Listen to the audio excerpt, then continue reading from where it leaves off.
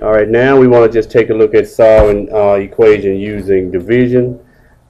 Key concept we need to understand is we want to divide each side of the equation by the same non-zero number, and it will give us an equivalent equation. All right, so let's take a look at another example. Here we have a negative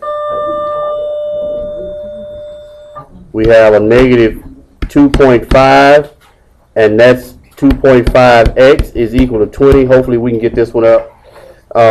So we are multiplying x by a negative 2.5. We need to divide.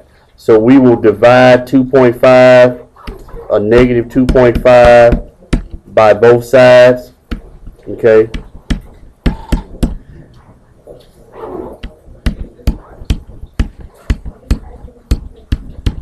Okay, so now if we see we divide this side into this side, we're going to be left with x. And if we divide 2.5 into 20, and that's a negative, we'll wind up with a negative 8. So again, this is our given equation. This is our given equation. Here we're dividing both sides.